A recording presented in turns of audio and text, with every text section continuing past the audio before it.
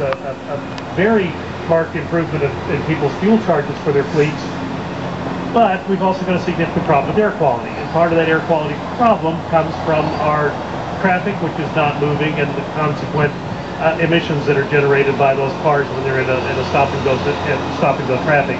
So this is the ideal vehicle for North Texas, for a delivery type of vehicle. I agree with the speaker on everything, but certainly I think we can agree that we shouldn't waste energy. And energy efficiency is first and foremost in my mind. That's why I like the concept of the hybrid vehicle, and I really like the concept of a hybrid vehicle that's going to perform short-haul operations and frequent stop-and-go traffic.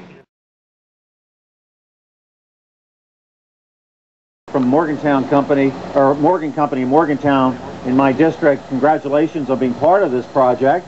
Hopefully you're going to get a lot more trucks to participate in and build. And with that partnership, hopefully it's going to allow for the creation of some more jobs in our area as well. And with that, that's always a great sideline to this entire effort. So Dan